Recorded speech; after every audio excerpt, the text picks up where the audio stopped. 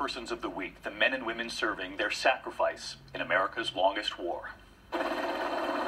We started the week with our reporting from Afghanistan, flying over Kabul with the four-star General Scott Miller, the top U.S. commander in Afghanistan. Yes, you got a good day to fly in Kabul. This is a pivotal moment in America's longest war, and we witnessed American Special Forces training the Afghans to lead the fight.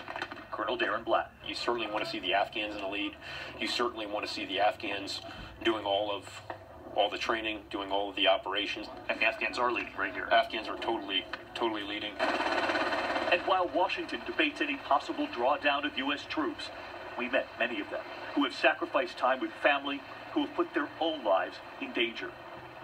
Lieutenant Colonel Jill Moss from Countersport, Pennsylvania, her family back home. She is here, she speaks Dari with the Afghans. You're able to form better relationships with them, and in this culture, it just means a great deal. Captain Carly Costello from Marietta, Georgia. I remember 9/11. I was in 7th grade when that happened, and my brother was in 5th grade. And that night that happened, my brother always wanted to be a Marine, and honestly, he's my inspiration for why I want to be out here. Is your brother serving now too? He is, yes, sir. Both of you were inspired by that day. Both of us.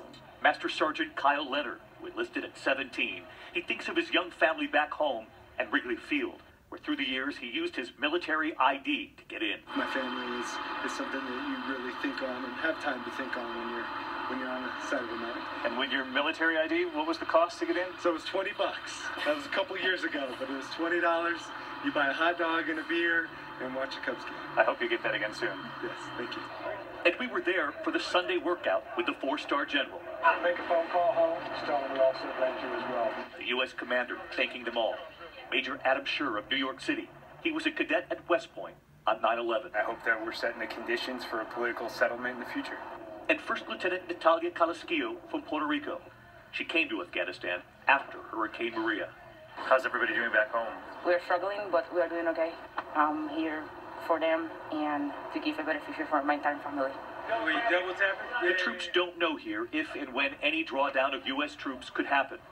What they do know is they're here for their families, for their country, for as long as they're needed. And so we choose all of the men and women who serve their country in uniform. I'm David Muir. Hope to